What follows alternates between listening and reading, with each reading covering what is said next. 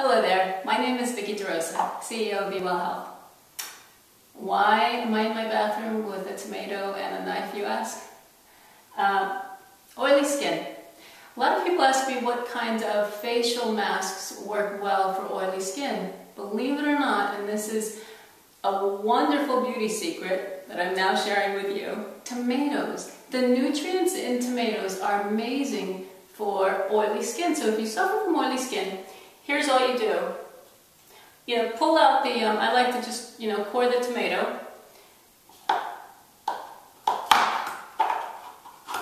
I do this in the bathroom so that I don't make a mess. And what you want to do is make sure that you have a ripe tomato.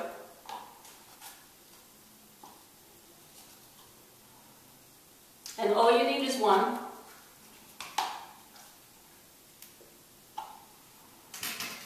Take a old-fashioned potato masher, actually works best, and just mash. Sit here, this will actually take a couple of minutes for you to mash really well. You don't want to whip it or blend it or anything, you just want to mash it.